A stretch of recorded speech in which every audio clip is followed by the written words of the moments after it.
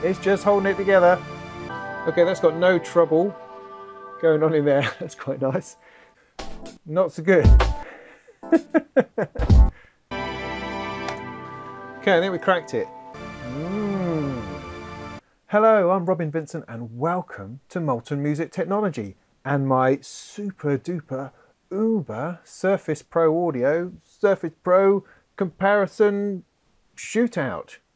The idea is that I've pulled together the last 3 generations of Surface Pro in order to see, well, not which one's best exactly, but just to compare them to see what each of them is capable of. Because I get a lot of people saying, well, you know, I could pick up a Surface Pro 4 dead cheap. Is that any good? Is the Surface Pro 2017 as good as the Surface Pro 6? Or how much is this one better than this one? Can I run 4 plugins on that one and 5 plugins on that one? Tell me, people keep asking me. And so I thought, wow, there probably is a really healthy second-hand market in the older generations. And with each new iteration, what are we actually getting for that? Are we getting a huge leap in technology? Because the processors inside each one are different. They are next generation processors down the line. So even though they're still called i5 and i7 because Intel refused to give us anything helpful, they are different, and so they should perform differently. Or do they? That's a question I hope to answer. So 3 systems onto which I will throw some audio tests. Now, I'm not interested in 3D benchmarks or running some kind of automatic piece of software that tests out a system. No, we want to check out proper audio performance. That means plugin counts. That means VST instruments, virtual instruments, glitch-free, continuous, real-time, low latency audio playback. That's what we're interested in.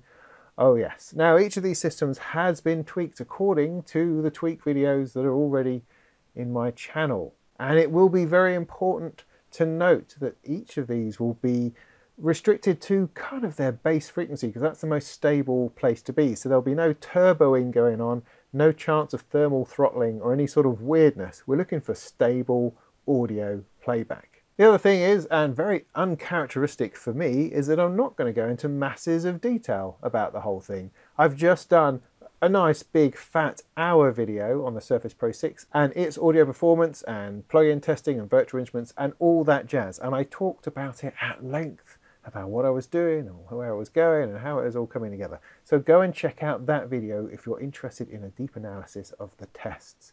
All I'm trying to do here in this test is see, can this one run more plugins than this one? Can this one run more plugins than this one? That's the gist of it, yeah? Right, so what's the setup? What are the 3? Well, with all of my Surface Pros, I've always opted for the i5 8GB. That to me has just stood there as the sweet spot in terms of value, price, performance, cooling, thermal questions. All those sorts of things come together and point at the i5 8GB being the one to choose. So each one of these is one of those. And I have the Surface Pro 6 i5 8GB, the Surface Pro, we want to call it the Surface Pro 5, but strange reasons they decided not to do that. So it's the Surface Pro 2017 or Surface Pro 5, the i5 8GB version, and then I've got the Surface Pro 4, the i5 8GB versions. All of them running Windows 10, all of them updated to within an inch of their lives, and all of them running pretty much perfectly as little audio production studios. We're not going to be dealing with onboard sound or ASIO for or anything like that. We're going to be plugging in an audio interface. This fella here, the Native Instruments Complete Audio 2. It's a great little interface. I've done a complete review of that in the channel if you want to check it out. And we're going to be running at a buffer size of 256 samples on each machine to keep the latency at just around under 10 milliseconds. And that will be the level that we'll run at. I also might play some synths a bit on this. I'm not sure yet. I'm kind of making this up as we go. Now, the actual processors they're running on the Surface Pro 6 is the Core i5 8250U, and that has a base speed of 1.6 gigahertz. The 2017 model is the i5 7300U, and its base frequency is 2.6 gigahertz. Surface Pro 4 is an i5-6300U processor, and that runs at 2.4 gigahertz. So it's quite possible that the extra gigahertz available in these two machines may have something to say about the processor here. It's interesting. It's a dark art, these Ultrabook processors, because the processors in each of these systems is designed to shut itself down. It's designed to run at as low power as possible and to be as slow as possible, which I know that sounds weird, but that's just the nature of these sorts of processors. And so what we want in music technology and audio production is a processor that runs at a steady rate. But these sorts of processors like to shut themselves down, as you'll find in any Ultrabook. And I talk much more about this in my video on the Surface Pro 6, so I don't want to get distracted by that. The other thing I should say is that this is a quad-core. Surface Pro 6 is a quad-core. Surface Pro 2017 is a dual-core. And so is the Surface Pro 4. So higher gigahertz, fewer cores, more cores, lower gigahertz. It's going to be interesting how all this pans out. I'm already interested because I haven't pre-done these tests. I'm literally about to do them. So this is going to be fun. So what tests am I going to run then? Well, each system will be tested individually, obviously, with the Native Instruments Audio 2 plugged in via a passive hub into the single USB port. The tests are going to be primarily in Cubase. I mean, there's two tests that I've got sorted out already because, I mean, I know it sounds silly, but one of the problems I have is I've got 3 different computers. I can't authorize all my software on every computer very easily. That gets very troublesome and difficult. And so I can't have an identical suite on each particularly, or at least I can, but it just takes a long time to sort all those sorts of things out. So I'm going to try to go the easy route. The easy route is to use Cubase, because Cubase runs off a dongle, so I can install it on all of them. So Cubase, that's a good start. I'm also going to probably use Ableton Live, because you can run a demo version of that, and I don't have to authorize it on every system. I can just save the project on one system and then move that project to the other, and just use it in demo mode.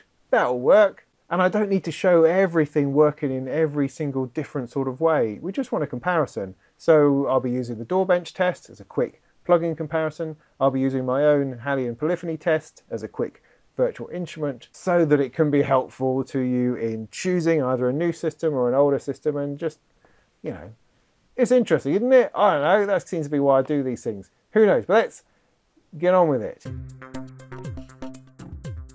Right, I'm going to set the benchmarks with the Surface Pro 6. Now, I did a whole other video on the Surface Pro 6, so I've already done these tests, but doing them again ain't going to do me any harm and makes it just easier to fit it in here rather than trying to copy and paste tests in from previous places.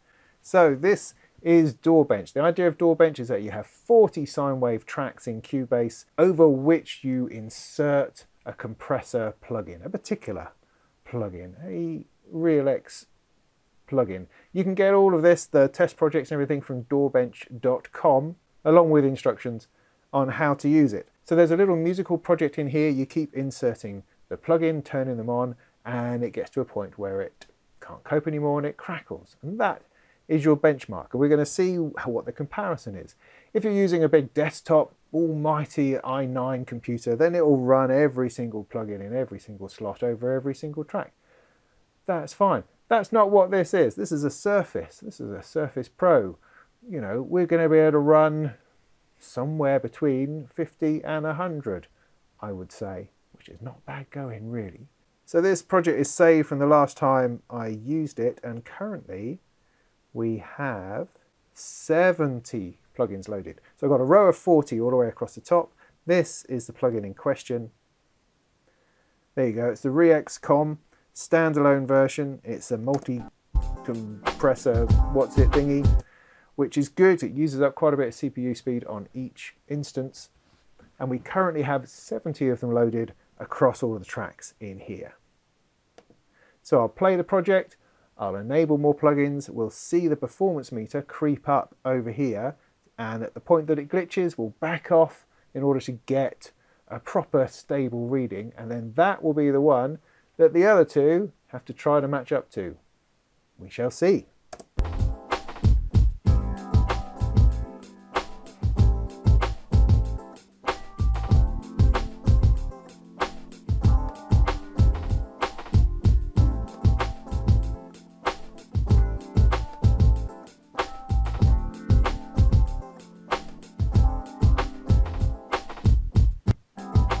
There we go, we've got a glitch there.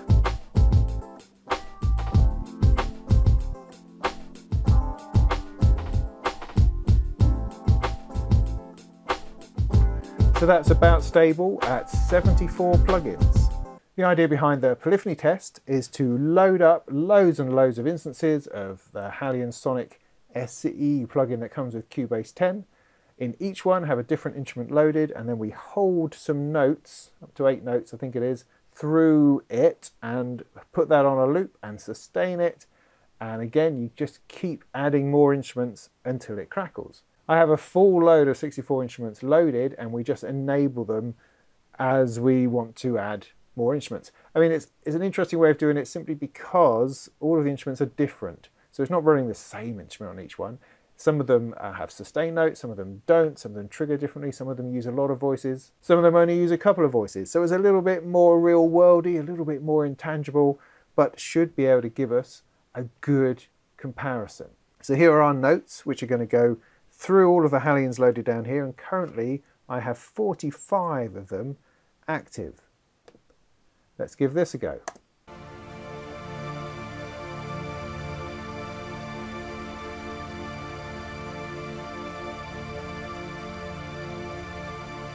You can see that there's still room on the audio performance meter, so we're going to enable a couple more.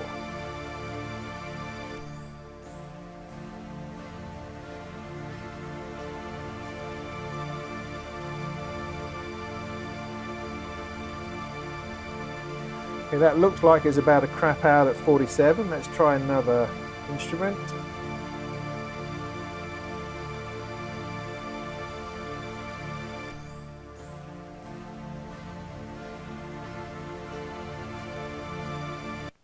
Yeah. So it starts crapping out at 48. I'll take that one off and maybe a couple more just to let it recover. So there you go, 47 instances of HALion Sonic. Now HALion Sonic isn't a particularly intensive plugin, it's a sample-based instrument.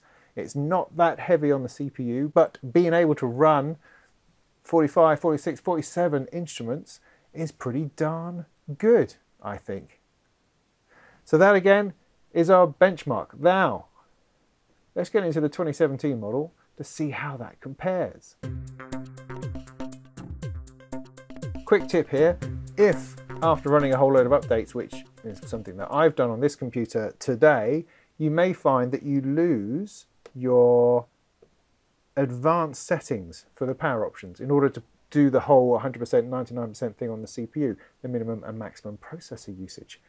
Now, if that happens, what you have to do is go into the registry editor, regedit, and fiddle around with CS enabled again. Now, I've detailed this in my tweak videos before, but basically if you search for CS enabled, you should find that it'll end up being under something like local machine system current control set control power. That's going to be the place, and it will be set to 1. It needs to be set to 0.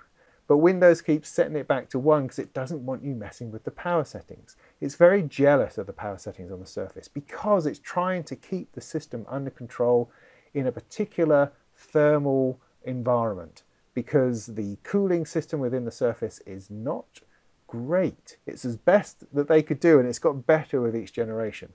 But it needs to be kept under a certain amount of control, or they will just get too hot and start throttling, and that's what they're trying to prevent. But we actually need a little bit more than that because we want to restrict the processor to a certain place for very, very similar reasons, but in order to make the CPU stable.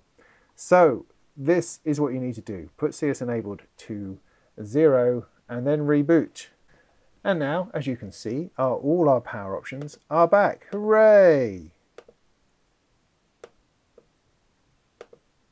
Minimum and maximum set to 99% in order to prevent it from going into too much of a turbo mode. That should keep everything under control. Right, Surface Pro 2017. I've got the same project loaded. I've got, at the moment, 70 plugins loaded. Let's see how it fares. Not so good. Okay, let's go back a bit and see if we can pull it under control.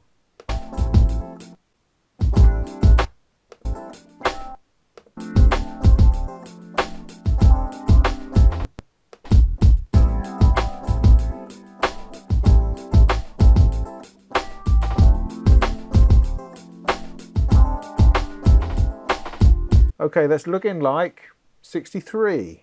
Maybe 64 at a pinch, but if I try to do anything, it's now, the processor is so full it's very difficult to do anything at all. Yeah. So let's call that 63. I should be writing this down. Polyphony test then, same project loaded, 45 instruments currently loaded, and the Surface Pro 6 got up to 47, 48, I think it was.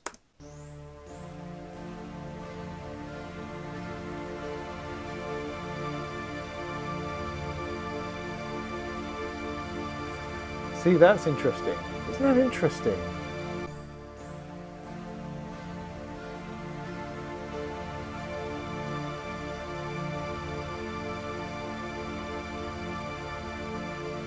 Okay, that's 49 instruments, but the system is completely chock full. I mean, that's kind of interesting.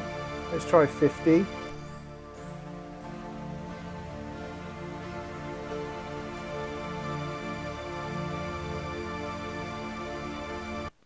There we go. So it can't handle 50, but it seems to be able to handle 49, which is more than the Surface Pro 6.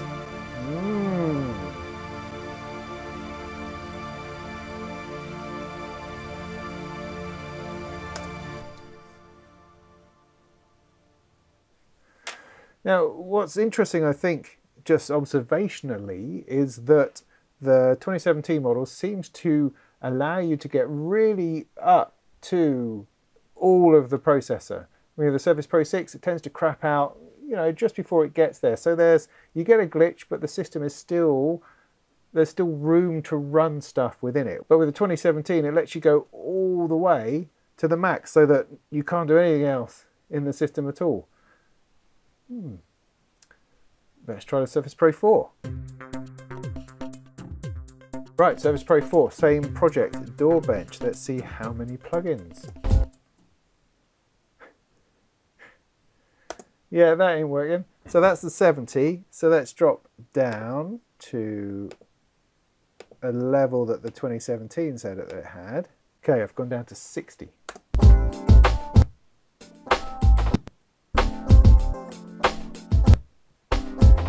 Right, let's take it down from there. 58. Okay, so at the moment we've got Surface Pro 4 on 58, we've got Surface Pro 2017 on 63, and the Surface Pro 6 on 74. That seems like quite regular, normal processor generation jumps. You know, a little bit more performance. What you could call it, from that it's gone 5 to 5, about a 10% performance boost from Surface Pro 4 to 2017, and another sort of 15% on top of that going from 2017 to Surface Pro 6. I don't know, I'm making up these numbers just very roughly. That's all I'm trying to show, a little bit of a comparison, but that gives you some idea. Let's check out the polyphony. Polyphony test, same project, 45 HALions loaded.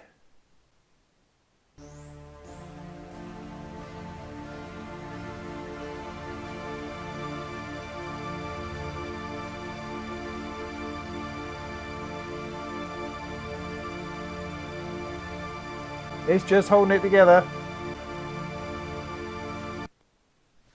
No, 46 is too much.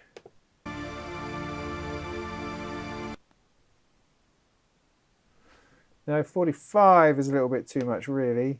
Yeah, that's much more like it. 44 then. 44 instances of HALion. That's pretty good. That's pretty good. I just went back to test the 2017 because it unexpectedly did better in the polyphony test than the Surface Pro 6. So I've loaded up the project again, and no, it still does it. Check the audio settings, checked everything else. Yeah, no, it's right. It's good. It can do 49 HALions, whereas the Surface Pro 6 can do 47. Surface Pro 4 can do 44. Why? Why? Well, that's a good question. I mean, to throw a guess in there, I think it's probably to do with how Cubase handles multiple cores. handling a dual core system is potentially easier, simpler than handling a quad core system. And it may just be that it's using up these threads more efficiently than it is on the quad core system. Quad core system is also running slower. So even though it has 4 cores running at 1.6, this has 2 cores running at 2.4, I think. So, you know, it's never a direct correlation. You're not getting 4 times 1.6 compared to 2 times 2.4. It doesn't quite work exactly like that because they're different generations. It's not just down to the speed of that processor. There's other things going on as well. And that means to me that we need to look at some other bits of software so that we don't depend purely on Cubase. But that was an interesting comparison in itself. The plugin counts seem to go right, you know, 58, 63, 74, good steps. Polyphony, 44, 49, 47. Odd, but we're going with it. So I think that's going to do for tonight. I'm going to come back tomorrow and think up some fresh tests to do using probably Ableton Live. Suddenly thought I might use Reason. Something along those lines. See what else we can discover. Right, we're back for another day of testing. I just wanted to add a couple more tests to complement the ones I've done in Cubase. So I've got a test in Ableton Live and I've got a test in Propellerhead Reason. That'll do it, I think. The test in Live is using Ableton Live 10 Suite and using the Suite demo song. I've just sort of put it all together so all the tracks are running at once, so it's not perhaps as tuneful as it originally was, just having that going on a loop. Then what I'm going to do is duplicate tracks until it starts to crackle, and that'll give us our benchmark for that machine. So this is the Surface Pro 6, this is the Ableton Live demo song. It sounds a bit like this.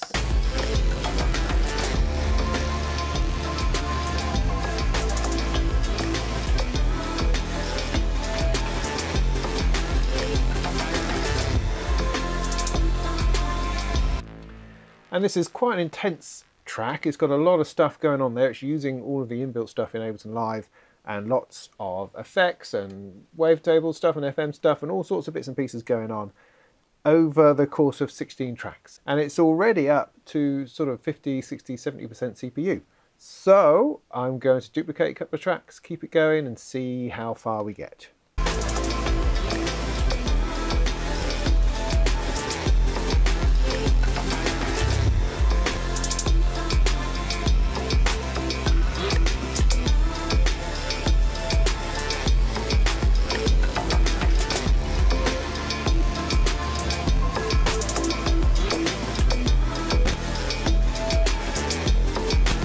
There. Yeah, there is the odd click in there, so it's peaking at about 70% CPU and is giving us 20 tracks. So let's make that our Surface Pro 6, so 20 tracks. Now for the Reason test, I've done something very similar to what I did in the Cubase HALion tests. I've got just a bunch of MIDI playing some sustain notes, which I'm going to run through a bunch of synths, because Reason is all about the synths after all. I've taken the synth patches from the Showcase collection, just taken a bunch over. They're usually combinator patches or Europa patches, so up to date, relatively intensive ones. And so far I've got 13 tracks running the MIDI test, and I might need to add some more. But obviously in Reason, those 13 tracks with combinators translates to an enormous rack of bits and pieces. Not that that's important, we're just looking for a comparison as opposed to an ultimate what can this machine run type test. So let's see where we are. It's always good to make sure that you've got the correct audio interface selected. That would be good.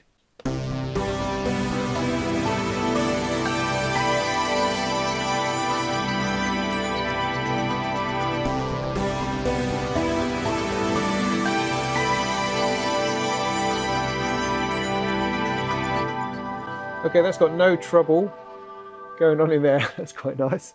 The DSP meter is down here in this little bottom right hand corner, and that seems untroubled. So I'm going to add a few more. See if we can get a bit more stuff going on. Okay, I added a ton more instruments, but now it is starting to glitch. So let's start undoing some of this.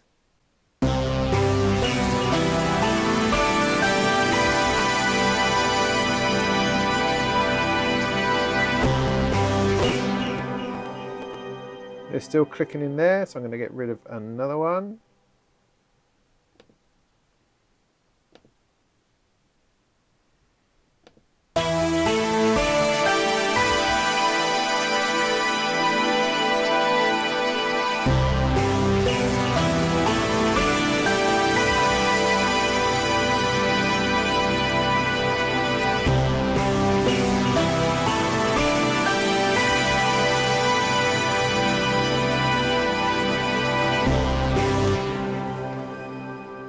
Okay, that sounds good. That's all the way up to The Rat's Dead is the name of the track.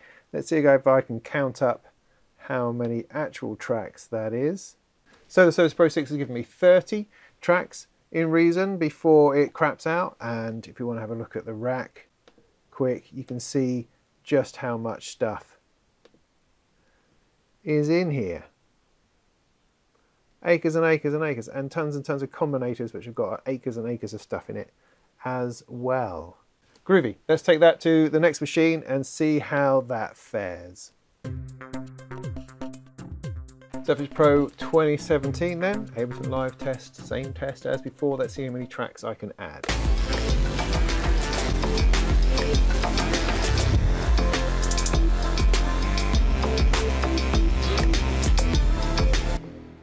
So that's looking pretty good at 23 tracks, which is more than what the Surface Pro 6 gave us.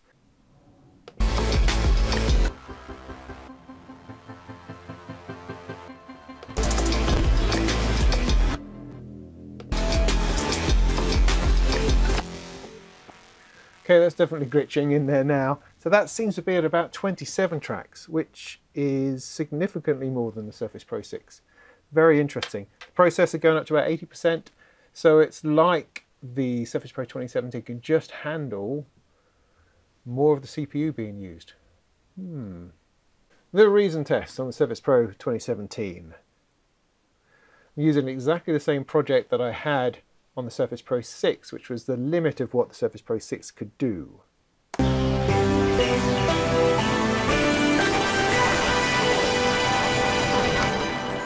See, that's interesting, isn't it? So let's take out a synth.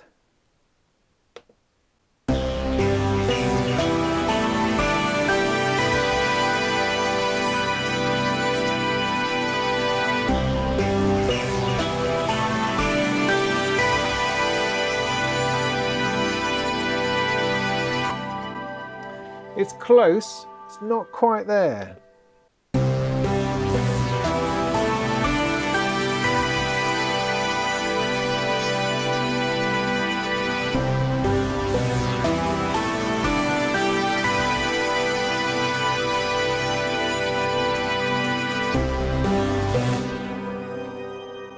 Right, that seems to have got it. So that was all the way down to Norwegian Boy, is that particular one. Now, how many channels, tracks, bits of stuff is that? That's 21 tracks, significantly less than the Surface Pro 6. Oh, this is what we like. We love this inconsistency. It just keeps life exciting and alive. Surface Pro 4 then. Surface Pro 4, same Ableton Live project. Got 16 tracks at the moment. Surface Pro 6 did 20. Surface 2017 did 27. Let's see how we do.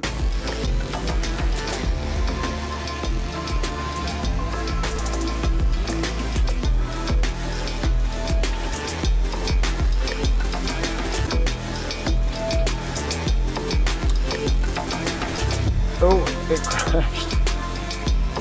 Now it's pulled it back together again.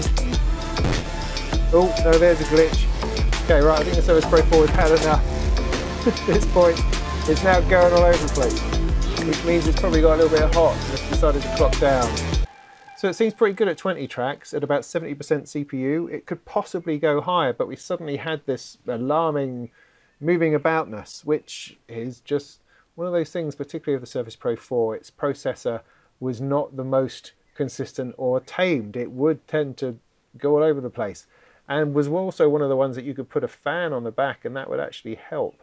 That's not something that worked on the Surface Pro 6. I have tested that out. So I'm going to try for 21 tracks again just to see whether it can hold it together.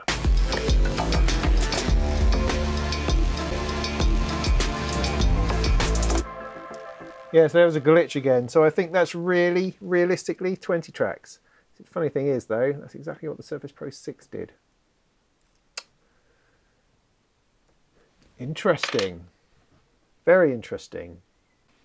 Okay, reason test. Surface Pro 4, same project.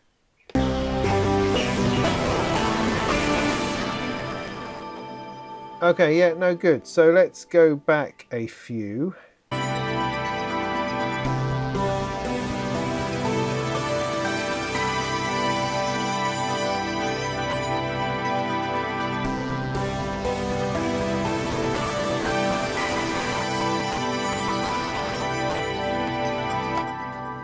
Yeah, we're hitting some problems now with the Surface Pro 4. It seems to be going a bit all over the place.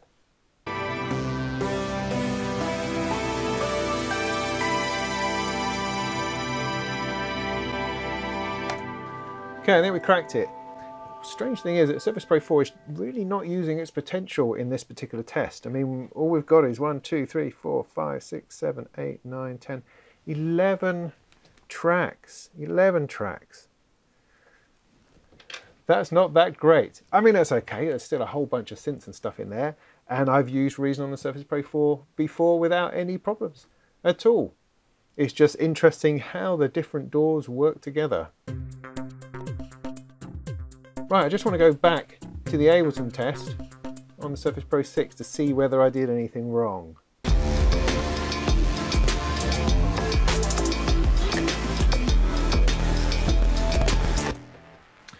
The answer to that is no. It's about right. How interesting. So what do we make of all this? What conclusions can we possibly draw? Well, I don't know. It's always a little bit difficult with these services because they never quite do exactly what you hope they will. They're always a little bit inconsistent. They're always a little bit, oh, I don't know. And that's why I like to run different tests, because it shows different things. And what I hope to do, or hope to have done in this video, is just get across some idea of how they compare. Can't give absolutes on this because it depends on what you're doing. It depends on your projects and your plugins and what DAW you're using and all the different bits and pieces, because they vary, they're different. Also the audio interface, it's just different.